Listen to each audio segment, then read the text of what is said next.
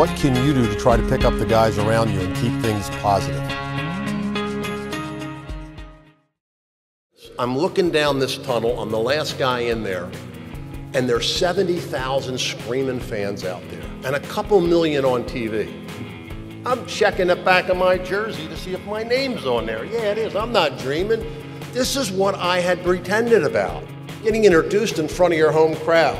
And when he introduced me, he put that little extra mustard on it, and he said, and now Villanova University and Wilmington, Delaware, captain of the special teams, our own Kevin Reilly. I came out of that chute, I don't even remember my feet touching the ground.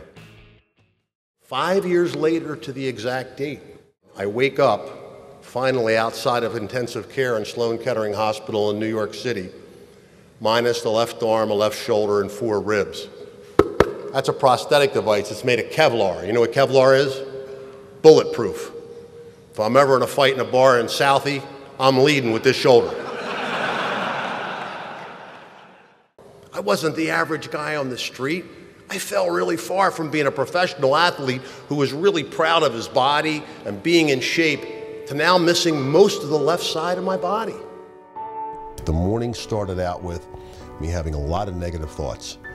How would I recover? How would I make a living? I had children that were 2, 1, and infant at the time. You'll never be able to tie shoes again. It can't be done one-handed. Believe me, I've been trying for 25 years. And then he asked me to pull on his tie, and at that point I was really glad he didn't ask me to pull on his finger, but I pulled on his tie, and it was one of those clip-on ties that I had worn to school, and I said, why will I need clip-on ties? He said, you'll never be able to tie your tie again. It can't be done one-handed. Believe me, I've been trying for 25 years. One of the things that I was told very, very early on by Rocky Blyer, consistent persistence after you fail is really something that many people don't have in their skill sets. We're in a recession right now, and so many people feel like they're victims and they're waiting for the recession to be over. Why wait? What are you doing to better yourself? Take a class, something you always wanted to do. The human spirit is tougher than anything that can happen to it.